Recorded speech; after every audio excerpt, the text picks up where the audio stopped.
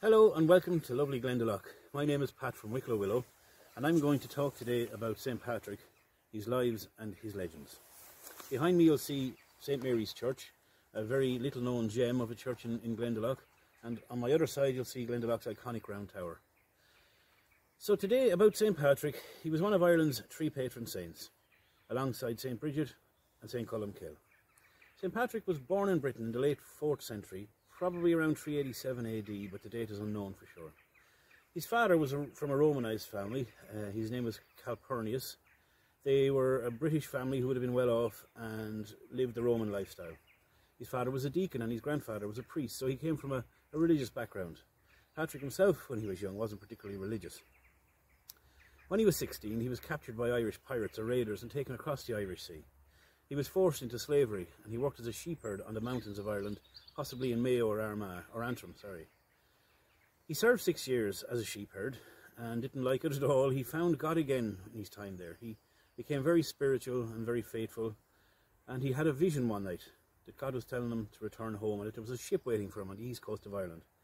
The next morning he escaped from his captors and he trekked the whole way to the east coast, and after with a little difficulty he found a boat and a passage back to Britain. After 3 days on the boat, he landed on the east coast of Britain, probably in Wales. He then faced a long march to his homestead. He left with a crowd of his shipmates and they nearly starved on the 28-day journey. Patrick took to his knees to pray for food, for sustenance for them all. And within a short time, a herd of wild boar were spotted and they were able to feast on them.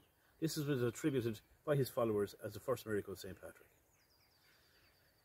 Patrick then stayed at home for a long time, studying Christianity. And during this time he had a vision that he had to return to Ireland, that the voice of the Irish were calling for him to come and convert them. He went on to Auxerre in France and he studied to become a priest.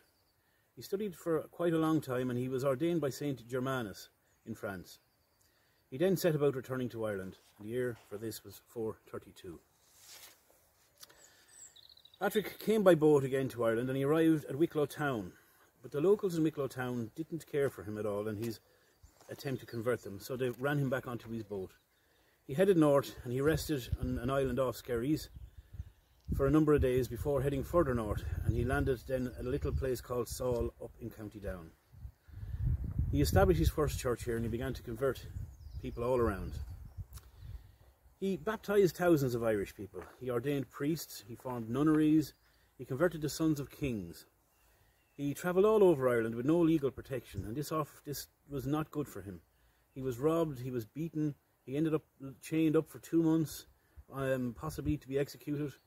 But he toiled on and he stayed converting when he could. His great patience, his charm and his holiness saw him through, and he set up churches, he performed miracles, and he converted the Irish for many, many decades.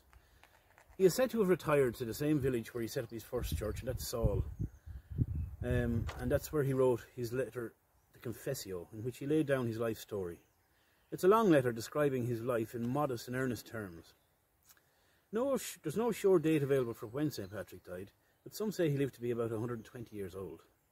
He's buried in Downpatrick beside St. Bridget. He was so successful at converting Irish because he incorporated pagan beliefs into his teachings. So instead of just trying to convert the pagan Irish directly to Christianity, he used their beliefs to help them convert more easily and effectively. He used bonfires to celebrate Easter. He added a sun motif to the Christian cross to create what we know now as the Celtic cross. And he used, most famously of all, the shamrock to explain the Holy Trinity to the pagan Irish. There are lots of miracles associated with St. Patrick. He himself says in his Confessio that he raised 33 people from the dead, and some were dead quite a long time when it happened. St. Patrick is also said to have banished all the snakes from Ireland.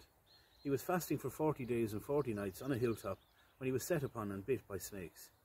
He didn't like this and he got quite angry, and he chased them all to a cliff edge and banished them all into the sea. And since then Ireland has had no snakes. I think it's more to do with the Ice Age that they have no snakes, but that's the legend associated with St. Patrick. In another tale, St. Patrick once took a long time to convert a particular village. By the time he had finished converting them, his walking stick that he'd left beside when he entered the village had grown into a tree. St. Patrick was never officially ordained a saint by the Catholic Church, and that was because it was such an early time in the Christian period. He was announced a saint by clergy, bishops, and just through the strength of his legends. There are many beautiful works dedicated to St. Patrick's. Lots of cathedrals, wells, there's stained glass all over Ireland, bells and shrines to be seen in the National Museum. And if any of these are within your 5k, you should try and arrange a visit when you can. Join us in our next series, in our series of videos, to learn how to make your St. Patrick's Day giant shamrock. In the next workshop, we'll be looking at foraging the materials you need. After that, we'll be learning to make the first of a giant heart shape. And in the last workshop, we'll be joining them together to make your giant shamrock, which you will then decorate and put outside your home to mark St. Patrick's Day 2021. Thank you for listening, and we'll talk again soon.